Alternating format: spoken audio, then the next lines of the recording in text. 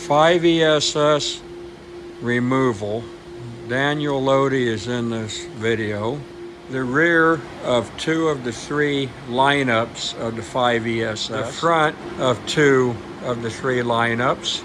And the rear of what I'm going to call the 3rd lineup of equipment. Rear of the main power distribution for the 5 ESS switch. This is what's referred to as a GPDF, Global Power Distribution Frame.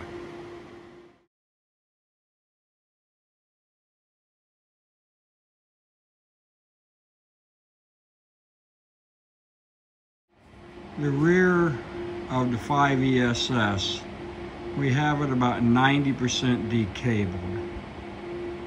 Rear of the switch mod controller.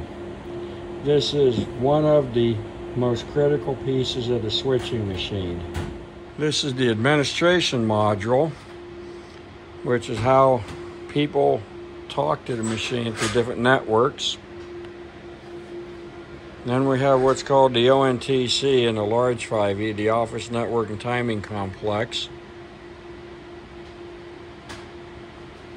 This is kind of like the junctor grouping frame in a 1A ESS or crossbar grouping frame, junctor frame. This is a recorded announcement, which is a T1 on the output. Input-output's done on T1. And then the announcements for the switch was recorded here.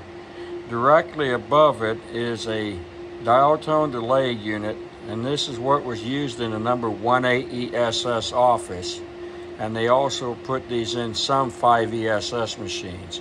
This is really the very, very end of the Western Electric era when it came to the that type of technology. This is the switch mod controller. This is particular one is switch mod number 1. This one had trunks, ISDN, and of course all of the peripheral equipment. The administration module would be connected to this, as well as other types of one-off items. So we have Dylan here, and this is his switching machine. He has actually really scored exceptionally well. He has about a 5,000 line 5 ESS switch. There are 17 cabinets. This is where we have boxed up all of the spare cards that were not in the switching machine when it was turned down. And there's also a lot of peripheral stuff in here. There's documentation books, the circuit packs, and then of course there's a huge pile of cable in the rear, and there's more cable in the rear. And he also has a lot of stuff that was given to him that's brand new, never been opened. Like a simplified message service interface. It's kind of cool. So there's a lot of really neat things here in this, and he will have a multi-week process or job to actually process everything that is here. This is how GTE would normally install their switches. However, this is what it looks like as we're in the process of disconnecting the cables. These cables are connectorized at both ends, so we've unplugged the cable at one end, and then we will roll this up and make a coil in the back of the bay. At this point, the cables are different lengths due to the way we had to trace them out, but it'll be a lot neater when we are done. Front view of the switch mod number 2 with the time slot interchangers and the switch mod processor units down below.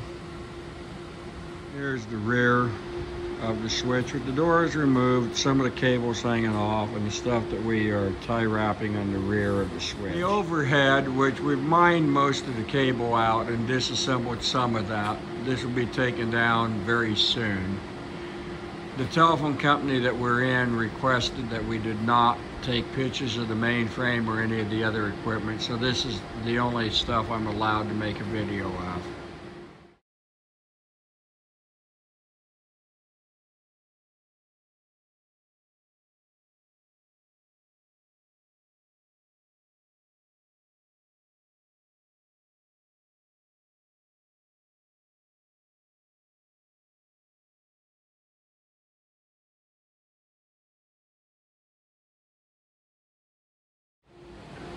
This is the room that the 5E machine was sitting in. As you can tell on the floor, that is the footprint of the machine.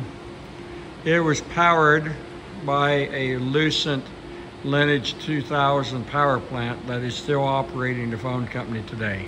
We have an electrical engineer that is doing mechanical physical work instead of drawing lines on paper. Joe was one of the wonderful people to help. We have a truck with the entire 5ESS central office loaded onto it.